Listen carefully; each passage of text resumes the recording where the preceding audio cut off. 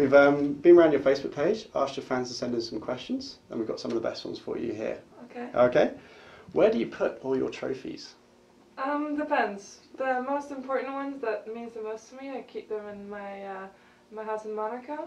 Some of them I have hidden somewhere, I'm not sure where they are, and some of them are at my brother's place. How many trophies do you think you've got?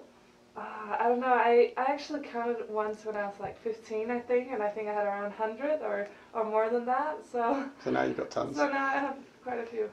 Who's the toughest opponent you think you've ever faced? It's difficult to say, I think there's so many tough opponents out there. Serena is definitely one of them. Yeah. How hard do you have to train to stay at #1 in the world? Well, I have to train very hard. I do a lot of tennis, 3-4 hours of tennis every day when I don't have tournaments, of course. Then I do boxing training, intervals, running, long distance. Just, you need to do a lot, but you have to enjoy it as well. Do you ever get any chance to fit in some stuff away from physical training? What do you do when you're not sort of doing the physical side of your training life? Well, I like to just hang out with my friends and sometimes just put my feet up and just watch a movie and relax. And what would you say has been your best ever win?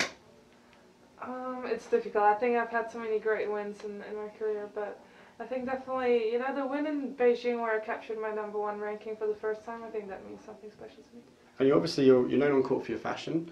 Do you ever have any say in the design of those dresses, or?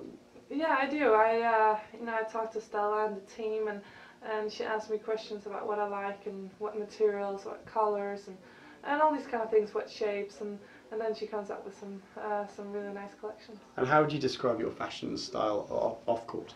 Well, if I have to say it, I think it's very nice, it's very feminine, but still not too much going on, so classy, feminine, cute.